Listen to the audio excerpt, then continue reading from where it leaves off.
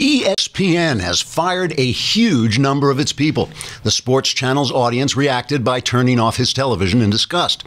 Reports say the firings include over 100 on-air personalities, dozens of behind-the-scenes staff, and several people who just happened to be walking by the studio. ESPN will also be changing its slogan from the worldwide leader in sports to offices for rent plus memorabilia cheap. The firings come after many viewers complained that the sports channel had become overly political and left-wing.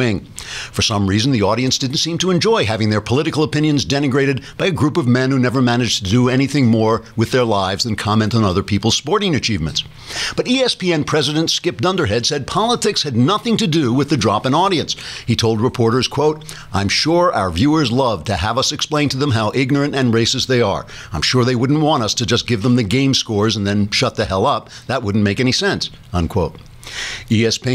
ESPN commentator Jockey Clueless, host of the weekly show Basketball Roundup Donald Trump Stinks, says he can't understand why his audience plummeted to 17 people after the episode entitled LeBron James Discusses How Much I Think Donald Trump Stinks.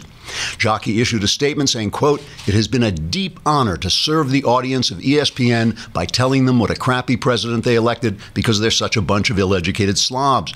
If I've brought even a little joy into the lives of the fascist Trump-sucking scum who used to watch this channel, I feel my time here has been well spent," unquote.